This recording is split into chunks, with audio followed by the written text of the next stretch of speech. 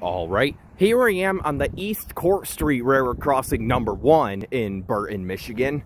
Now, once again, this is another crossing that I did tour in the past about like 5 years ago, but ever since then, that video was kind of crappy. I didn't really have the correct information down, and ever since I've been here to tour this crossing, a bunch of things have changed. So I'm gonna go ahead and give you guys a good retour. And also, down there is East Court Street number 2, owned by the LSRC and CSX Saginaw subdivision, but I did a crossing tour on that not too long ago, or a few years ago actually. But nothing much has changed down there, but this crossing I'm gonna retour for you guys today. So this crossing is owned by the CN Flint subdivision, and it's right next to the Kearsley Diamond, as you can see down there, which is pretty cool. So yeah, I guess with that said, let's go ahead and get on to it. So for the first signal, this has a WRS cantilever with a union metal base. And here's the emergency information. The dot tag for this crossing, the dot number is 283797L. And if you look up here, there's an old Grand Trunk Western dot tag with the same number. But yeah. And then for the lights, for the mast lights, this has 2 pairs of SafeTran 12 by 24 inch dialight LEDs sitting on a SafeTran light bracket, as you can see. And these have been here for a while. I can tell from the fading of the light heads. And for the gate mechanism, this has a USNS Model 95 gate mechanism sitting on a SafeTran base. Yeah, this has been here ever since I was last here. And also this features Ricoh LED gate lights and a wing guard, which is pretty neat. And then for the overhead lights, this has 2 pairs of SafeTran 12 by 24 inch GE uniform LEDs sitting on what I believe is another SafeTran light, WRS light bracket. Yep, sitting on a WRS light bracket. Now, back when I was here, back in 2019, this crossing's overhead lights used to be them Western Cold & Hayes first generation 12 by 20 inch LEDs with the clear lenses, but in 2019 they replaced them with these GE uniform LEDs, like what they did to Center Road around the same time. And then for the bell on this signal, this has a low-pitch Siemens electronic bell, in which I believe General Signals Type 2 used to be here. But yeah, and also I think way back then in the Grand Trunk Western days, this crossing used to have WRS 8-inch lights and whatnot, but obviously those are gone now, long gone, and they got all replaced to LEDs. So let's go. So with that first signal down, let's go ahead and go over to the next signal.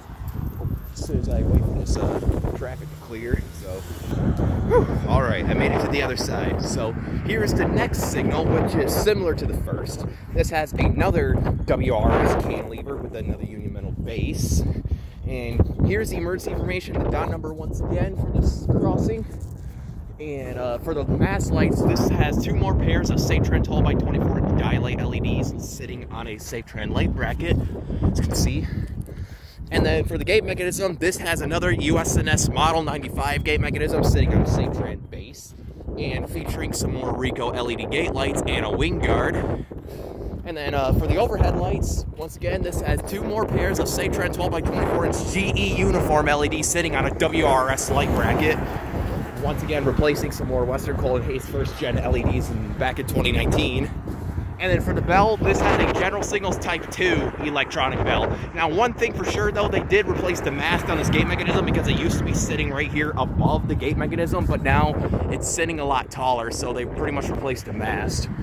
But yeah, that right there is the East Court Street number 1 crossing toured. Now let's go ahead and take a look at the track view.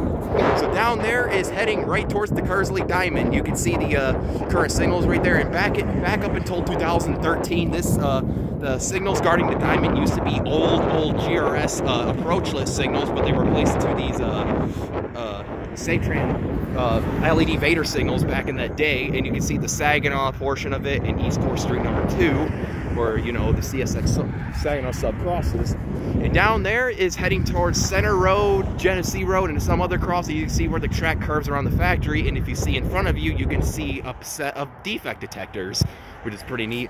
Sitting at milepost 222, I think that's what it is. I can't see it from here, the sun's in my eyes, but yeah, you can see the relay case right here, and also the case for the defect detectors. It's kind of cool. I might have to listen to the audio sometime, but I need a scanner first. But yeah. So yeah, with that said, there is a cleared signal for a train on Genesee Road, so there might be one soon, so I gotta hurry up and end this. So this right here is the East Court Street number 1 to retour for you guys. Hope you guys enjoyed the changes and whatnot. But with that said, over and out.